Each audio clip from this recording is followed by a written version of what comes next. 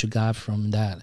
So when you reflect and you look back on it right now, and you're saying all these things, and these are things that are very, very personal, and it's almost as if you're staying butt naked in front of people. Yeah. Right. So how is that feeling? Because this is something a little bit strange that I'm going to be doing myself, and I'm going to be asking people to do also.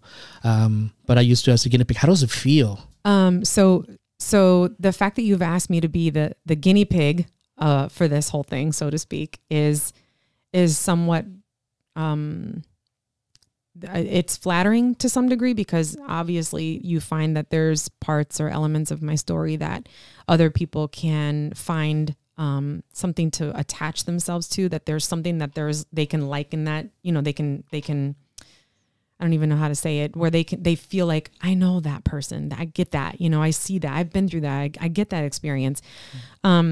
And I've always wanted to be, there was a long time ago when I was going to therapy, and the lady had told me, you need to share your story with people, because there are other women out there that need to hear what you have to say. You've gone through a lot. And I was like, oh, please, I don't want to hear this. Nobody wants to hear me. What do I know? How do I feel about it now? Now that I'm somewhat, I'm not even fully exposed. I haven't shared everything that's happened in my life, just because of time. But I feel like if I can get one person to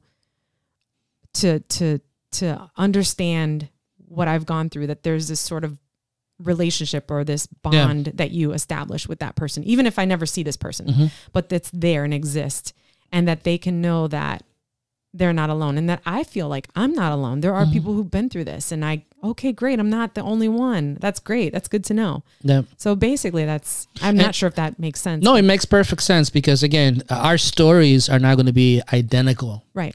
They do have common denominators. Right. Commonalities. And that's kind of like what we're looking for, to learn from the common denominators. Right.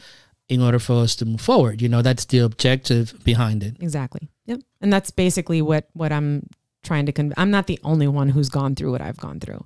And I think that's important for other people to know.